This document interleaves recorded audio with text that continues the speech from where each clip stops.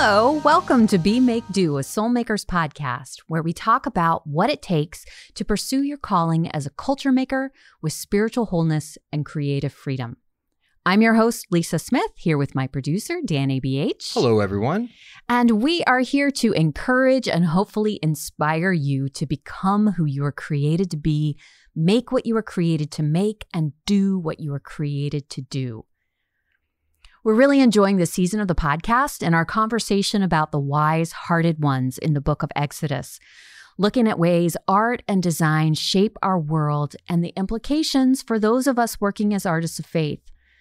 Now, if you haven't had a chance yet, I invite you to go back and take a listen to some of the conversations we've been having with artists and architects and theological thinkers about why it matters. It matters that you make art. And why how you make matters. This week, we've got a special episode for you. We're going to pause the teaching material to have a conversation about community and gathering and why these things are so important. Building empowering relationships is one of the key principles for soulmakers. And obviously, having a community of support and a community of challenge makes a difference for everyone. But why is it important for artists specifically? Today, I'm joined by Stephen Roach to chew on these questions a little and invite you to join us in Winston-Salem, North Carolina at the end of March for the Breath and Clay Artists Gathering. You'll find me there, along with Dan and some other people from the Convergence and Soulmakers community, leading a workshop on curating wholeness, building a purposeful world through art, along with a bunch of other great keynote sessions, performances, workshops, and just a great opportunity for you to meet other artists and creatives from around the country and around the world. So on that note, let's talk about community and gathering.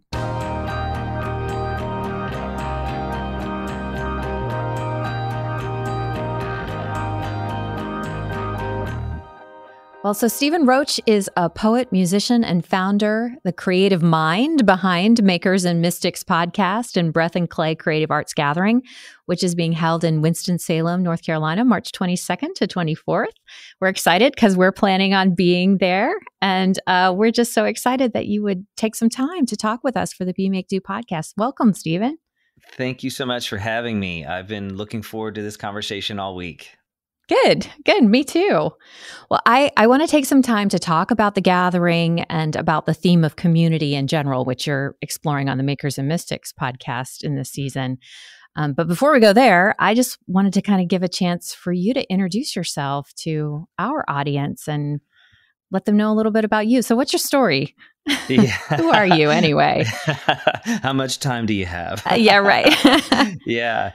No, so I'm Stephen Roach, and I live in North Carolina. I've lived here my whole life. In fact, my mom's side of the family, I tell people she was one of 15 kids, and they were all bluegrass musicians from here in North Carolina. And then my dad was actually a third generation fiddle player from the Appalachian Mountains. And so both sides of the family, very musical. I grew up playing music. I toured professionally, created a band called Songs of Water. We toured for a number of years. And I'm still active as a film composer. I write instrumental music for different film projects, as well as a bit of a poet, I suppose, on my good days. And and just like to think of myself maybe as a creative instigator of sorts. I like that, creative instigator. So you've got those deep roots that music is sort of, it's in your blood. Oh yeah. I jokingly tell people I was condemned to be a musician from the start. You didn't, you never had a chance. Right. And then you mix that with this creative instigator. Yeah, I'm curious because we're similar in the sense that we both have this artistic background and even creative families. But then there's this other thing on top of what compels somebody to then become a convener, to then become somebody who wants to encourage other artists to do what they do. Where'd that come from for you? It's a great question. I think at one point when I was touring and music was kind of the primary focus of my life, I was wondering how long touring would be a part of what I Mm. did. And, different places that we would go, people would always begin to ask me, how did you create this sound? Or how did you Mm. stumble into this music? Because it was very experimental. I've always been an experimentalist in everything that I do, self-taught.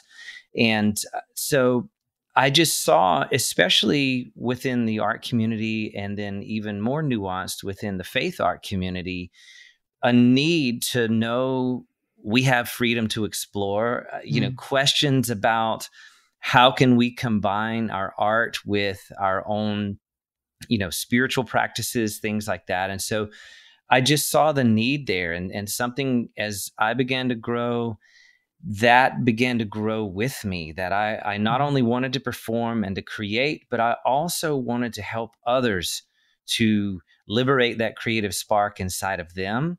Yeah. And so, yeah, it was all the way back in 2014. My wife, Sarah, and I held the first little mini Breath and Clay event in Winston-Salem, North Carolina, with about 100 folks that came out locally. But throughout the year, they just continued to write to us and say, are you going to do another one? Are you going to do another one Wow. of these? And so it just kind of grew from there. And I figured out, this is just as much a part of the DNA or the fabric of my creative self as the art that I'm making of my own. Yeah. Yeah. I resonate very much with that, and started to understand. The more I understood about visual art, I kind of felt like, no, I'm a like community art, art of social practice kind of person. Like there's not, it doesn't fit into the box.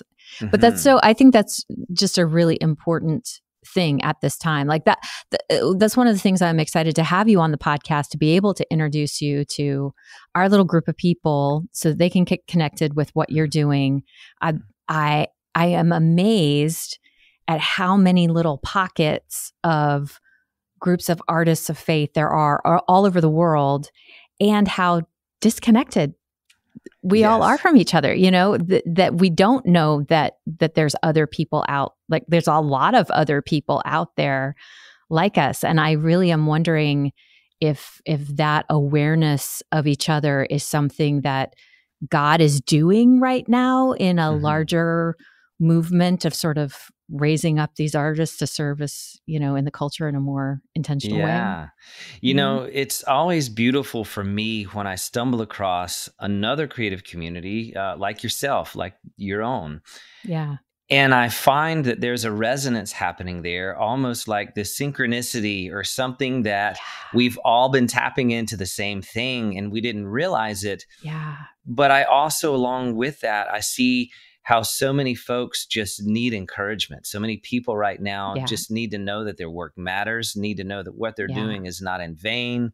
There's a higher purpose for it. And so I think you're right there. And that's really one of the motivators behind what we do, is to kind of take that red thread and begin to needle the communities together and Mm. begin to see what kind of shape and form it might take if one puts 1,000 to flight, what will 10,000 do? Yeah. Yeah. I mean, that was one of the things that I was curious about to ask you. Just thinking so much has changed over the last couple of years, understatement, right? But, Just a you've little bit. just a little bit. But you've been convening these gatherings for a while, but then now there just feels like there's something different about Mhm. convening now after all this time and so much has happened. What do you why maybe there's two questions. In general, why do you think it's important to gather artists together in the same Mhm. place? And why now? What's different maybe from before? Yeah, such a great question. Before, for me, on one hand, even though there was a deep sense of calling involved with it, I think at the same time it was just a beautiful excuse to get super cool people in the same room together and see what would happen. So maybe it was a social experiment for me. Mm. Just kind of seeing what kind of collaborations would be born out of these Yeah. connections if we got in the same space. But now there's a deeper purpose in it for me. And it's because I recognize that so much damage was really done to so many people, but I would say specifically to those working in the arts and entertainment industries, those that, like my own journey, event planning and hosting public gatherings in the midst of a worldwide lockdown is not a very lucrative career. Let's just say it that way. Yeah. But for me now, it's more than just hosting a fun event to get everybody together. There's a real element of healing involved in this. And so when you say, why now? Why is this important now?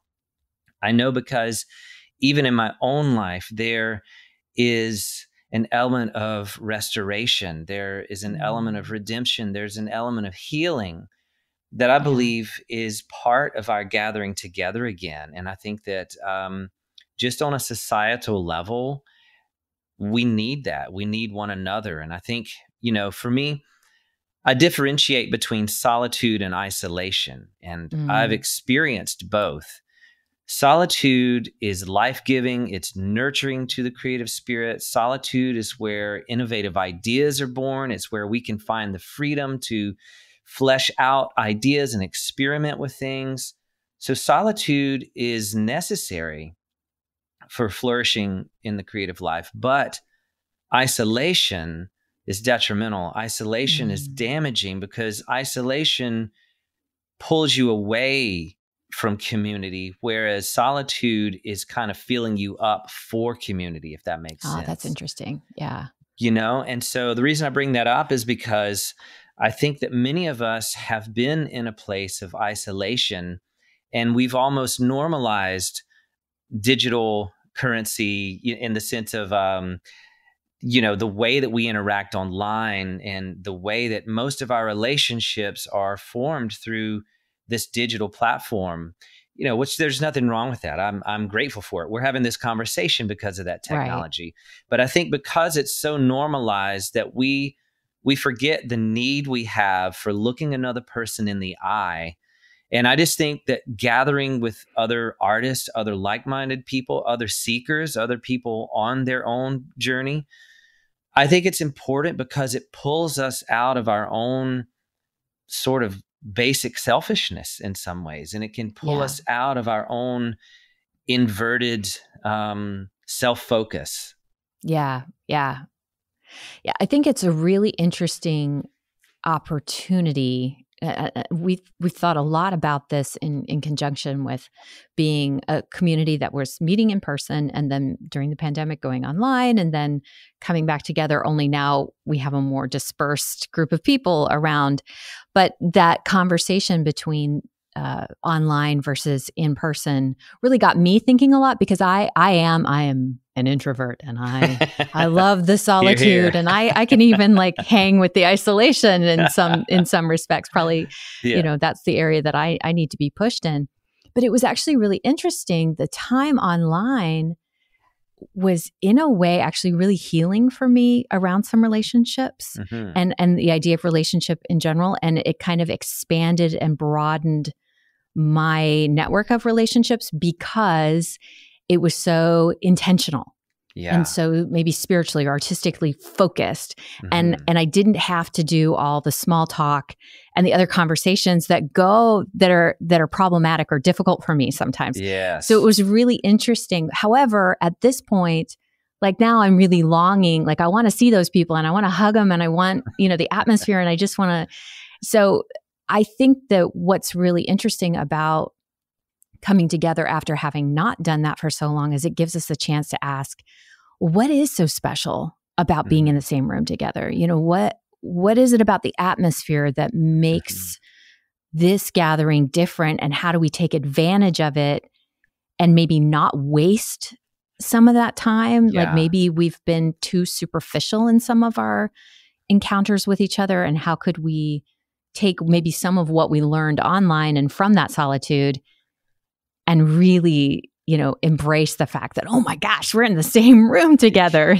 Let's Right. really celebrate that and not take it for granted. Do you know what I mean? Like, Absolutely, there's something there. And you're right. And, there is certainly that beauty of the online experience that we even got to taste a bit when the lockdown first happened. And I remember, man, one of the most impacting things that I ever saw is there was someone in China who was on their rooftop, and we did these online communions together.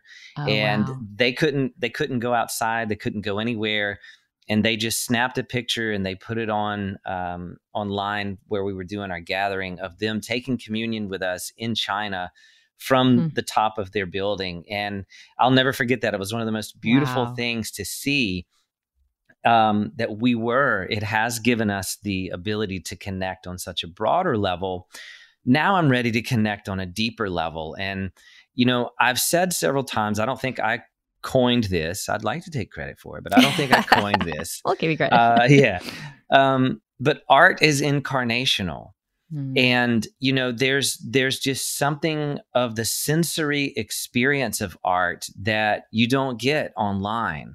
Yeah. To be in the same room with someone, to smell the smell, to taste the taste, to see, to touch, to hear, to feel the bass rumbling off the speakers on your body, to be able to grab someone's hand and tell them how much their painting impacted you, to be able to see without that filter between you. There's something incarnational about that experience that I'm excited to lean into again. We haven't done a fully live experience since 2019, so this will be a special time.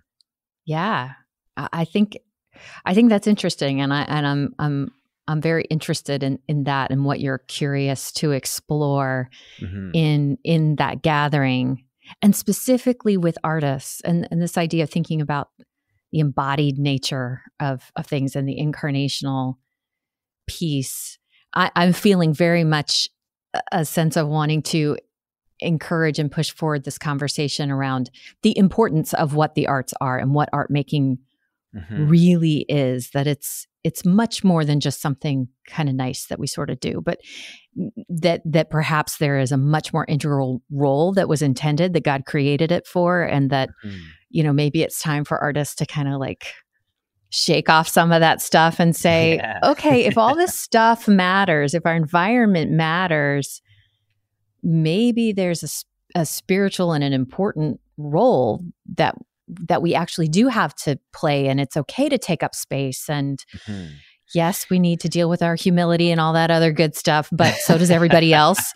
And maybe we can let go of that conversation and talk about, what does it look like to be called by God to do this work and take it seriously?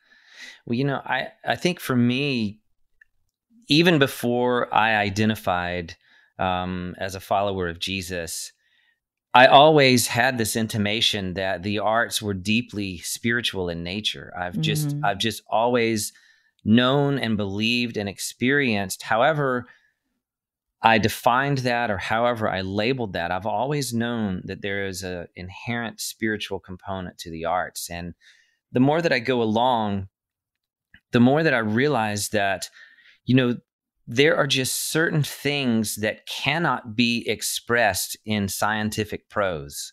Yeah. There are just some things that cannot be expressed in a linear interpretation of the experience. There are some things that the only language that can hold the depth of that emotion might be a dance, or the only way to give shape to our ideas about the universe is to sculpt it on a wheel, and the analogy can go on, but I think that the language of the arts provides a means of understanding spiritual truth that we just don't easily see. And so when you're talking about maybe there's a deeper purpose, that's where my mind goes, is that there's just this other dimension to what it means to be human.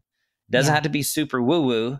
It's just what it means to be human requires that we exercise that language And that's for everybody. Some people say, well, I'm not an artist, right? But you're an appreciator of art. And, Right. you still have that component inside of you as a human being, whether you make art or whether you respond to it. We're all creative because that's the image, Yeah, exactly. And we're so influenced and shaped by our environments, especially, and we're responsible for our created environments, our human created environments. And there's so much that goes into that. That's a big part of, I think, what I would love to see move to the front of the conversations. We're not just talking about art in an art museum or going to see a show. We're talking about, the culture. We're talking about everything we swim in all the time, and the difference of are we being intentional about that as and a particular way of being human or not, because it's a choice, and you either choose or you choose not to choose, or as Rush would say, you still have made a choice, right? Right. Yes. The band. Yeah. I was like, Rush? Rush the band. Sorry. Yeah, I'm actually I wanted to kind of push a little bit further into this question of what you hope or are praying might come out of this gathering of artists at this time. I was thinking earlier when we were talking about, or you were saying that it seems like so many people are saying the same things or kind of thinking along the same lines. And I was thinking about, I don't know if you remember, did you watch Battlestar Galactica, the series? Yes. And at that point where they're like hearing the song in their head, like the individuals are hearing the song just out of nowhere. And eventually they come together and realize, oh, we're all singing the same song, and there's over silence. But at that point, nothing is ever the same. Everything changes because there's a recognition that there's something bigger than just what's going on in my life that doesn't quite make sense. And it makes sense now that we're together and we have to do something about it. And I'm, I don't want to be too lofty, but I'm just really wondering and praying about whether or not there might be something brewing that could come out of artists gathering together like this. Absolutely. One of the most beautiful experiences I get to have on the other side of these gatherings is seeing collaborations and friendships form that weren't there prior. Yeah. And I remember years ago, we had, our event and a lot of people came, and then maybe 6 months later on social media, I saw several different pockets of people creating art together, and people who had begun to form these other collectives and things that came out of being together in this event. And I have a good friend of mine. He's actually coming this year. He's teaching a class on filmmaking. And he told me, he's like, Stephen, after the year I came to the Breath in the Clay, that was the year that gave me the courage to start my own film company. And he ended up leaving his job. He was doing a full-time film editing job for another company. And after that event, he just had that spark to go out and begin this thing. And now years later, he's still making films. Now he's got films in Sundance Film Festival and all these different places that came from that gathering. And so when you ask, like, what do you want to come out? What would you like to see?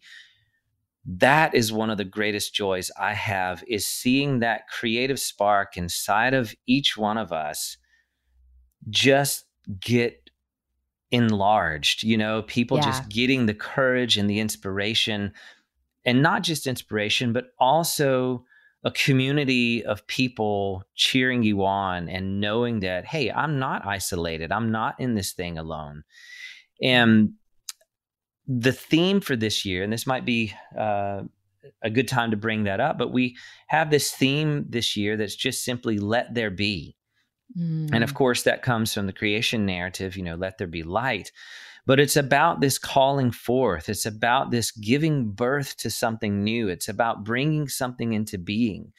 And I know a large part of it, one of the talks I'm going to give at the Breath in the Clay, it's learning to dream again.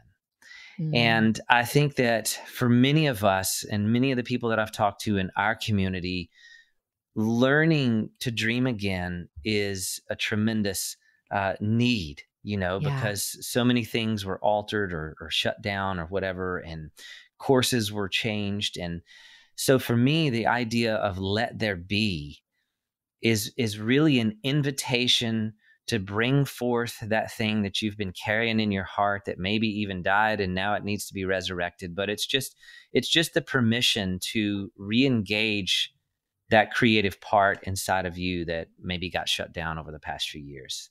Yeah. I think that's incredible.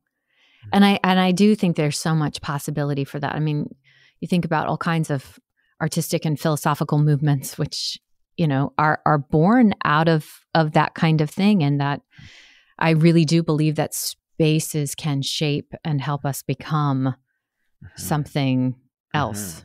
So that's really amazing. I was thinking about, I was really inspired by the book, The Vocation of the Artist, written by Deborah Haynes, where she kind of lays out this idea, that her sense is that the call of the artist in the 21st century is to act as prophetic critics and imaginative visionaries. Just basically creating as if what we make matters and how we create matters.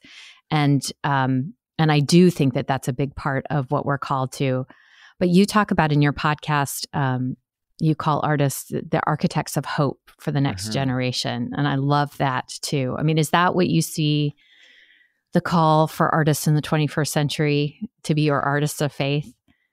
I do. And I feel like I have to qualify that statement a bit, because I don't think that as artists of faith that means that everything we create has to be positive, right, in the sense of, we also need to grapple with some of the darker parts of our human experience. We also need to grapple with some of the more difficult things. And I think that can also be a very important calling. But when I talk about the artist of faith being the architect of hope for our generation, what I mean is that the framework in which we deal with everything, whether it is the darker parts of humanity or the joy or love or fear or anger or any of these emotions or any of these experiences, hope is the framework that I like to say hope has the final word.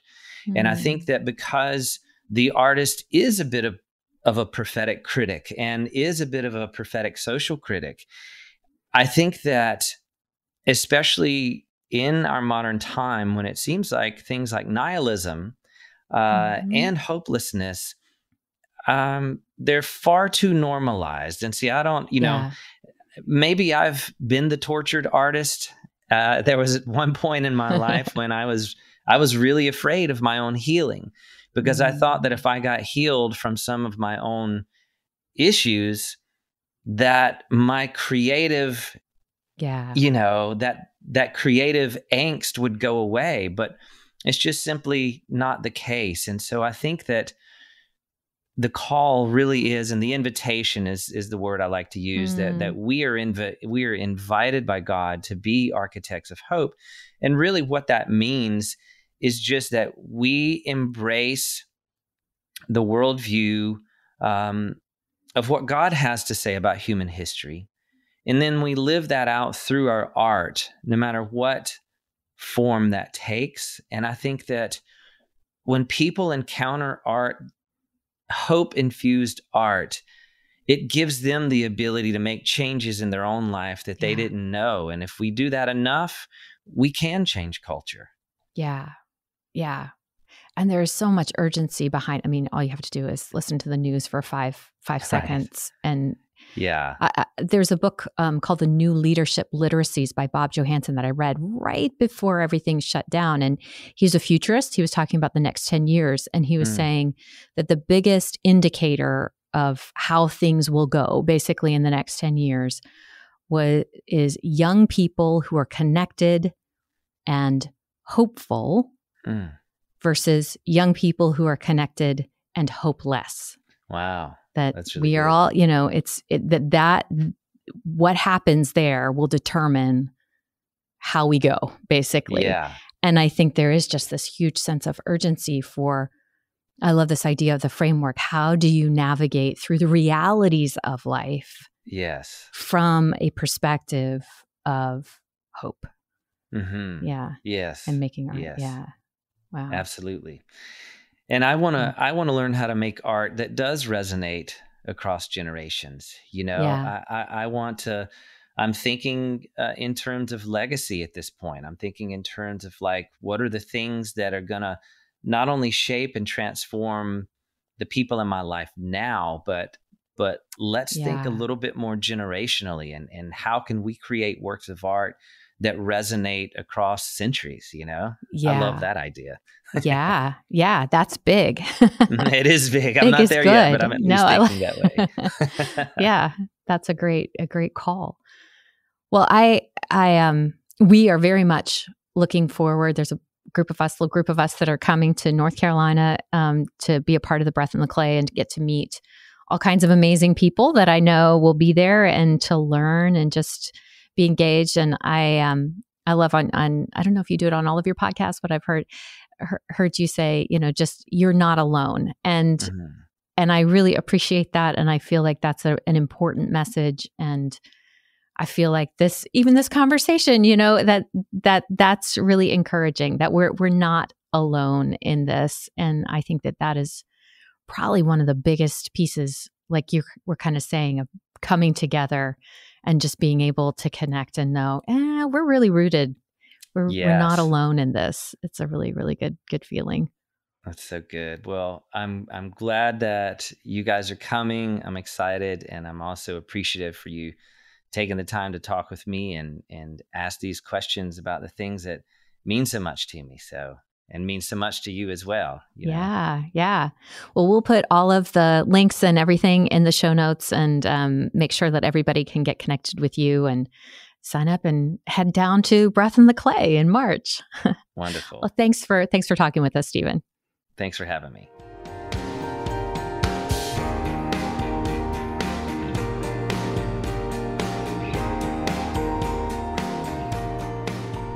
Next up on the Be, Make, Do podcast, we'll continue with the wise-hearted ones and look at Bezalel and the prototype of an artist's vocation in Called by Name, Called by Heart. Thanks for listening to this special episode of Be, Make, Do, a Soulmakers podcast.